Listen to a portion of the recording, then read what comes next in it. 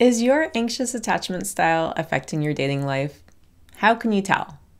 Well, do you ever wonder why dating feels like such a roller coaster? So one minute everything feels fine, it feels perfect, and the next you're anxiously waiting for a reply, feeling uneasy about where things are headed. If this sounds familiar, your attachment style might be playing a bigger role in your dating life than you realize.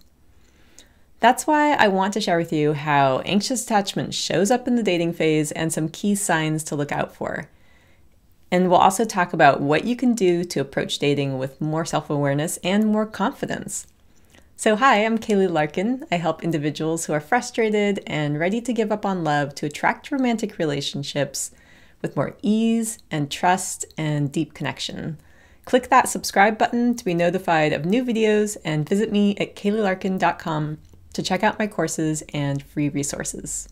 So anxious attachment, it's a relationship pattern where someone deeply craves closeness and connection, but often feels insecure about whether that closeness will last. So when dating this attachment style, it can make you feel vulnerable, like you're constantly on edge. You're waiting for the other shoe to drop, waiting for something to go wrong, even though right now maybe things seem okay.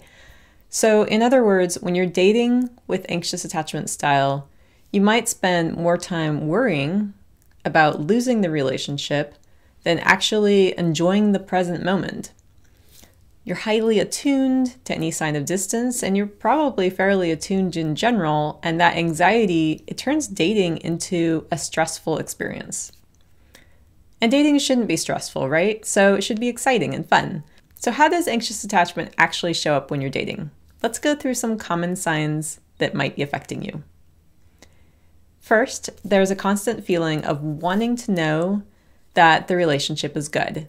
So do you often find yourself checking with your date just to make sure that everything's going okay? So maybe you send a text and immediately you feel anxious if they don't reply right away. So it's natural to want connection, but if you're seeking a constant confirmation of that, it can actually create tension in the relationship. And you might feel like you need to keep checking if they're still interested, and that can make you feel even more anxious. And to make matters worse, you might start to read into the little things. So you get a short reply, and suddenly your mind just starts spinning. So what does this mean? Are they losing interest? Like, did I say something wrong? So if you've been focused on these kinds of details, it might have made dating into a source of stress rather than excitement. So it's easy to fall into a cycle of trying to decode every text or conversation, which can kind of keep someone in a state of constant worry. So please understand, one of the core fears of anxious attachment is being abandoned. You might have been worried that the person you were dating would lose interest or suddenly stop talking to you. And this fear could make it hard to relax and just enjoy the natural flow of getting to know someone. So instead, you might find yourself always waiting for signs that the relationship is about to end, even if things are objectively going well.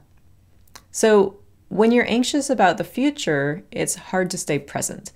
And this attachment style, people often struggle to enjoy the early stages of dating because they're so focused on where the relationship is headed. So instead of savoring the excitement of getting to know someone, you might be more concerned about whether or not they'll stick around. So finally, you might notice a pattern of chasing after someone who seems distant. If your date pulls back or becomes less responsive, your instinct naturally might be to pursue them even harder, trying to close that emotional gap. But this often has the opposite effect, so it can push the other person away even more. Now, it's important to have boundaries around what you want in relationships, right? It's important to know how much contact you want, how much responsiveness you want, and to be aware of those internal boundaries. Now, these behaviors don't just affect how you feel, they can impact your dating experiences and relationships too. So when you're anxious in dating, it's easy to overwhelm your partner with constant check-ins or requests for reassurance. Even if the person that you're dating really likes you, this level of intensity can sometimes be too much too soon. And without realizing it, you might be pushing them away by trying to keep them close. Interestingly, a lot of these patterns happen because anxious daters often find themselves attracted to avoidant partners. So people who would need a little more space and distance, who are a little afraid of vulnerability. And it creates this push-pull dynamic where one person's always chasing and the other person's always pulling away. They're always retreating. And some people call this the anxious-avoidant trap, and it can keep you locked in a cycle of anxiety and frustration. On the flip side, when you do meet someone who is consistent and just genuinely interested, anxious attachment can still create some challenges. So you might pull back or test the relationship to see, are they really committed? And that can sometimes sabotage a healthy connection without you even knowing it.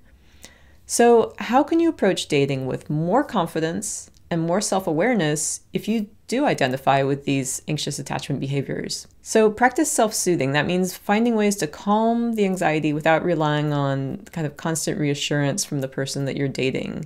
So simple techniques like deep breathing, meditation, journaling, those can all help you to manage your emotions and stay grounded.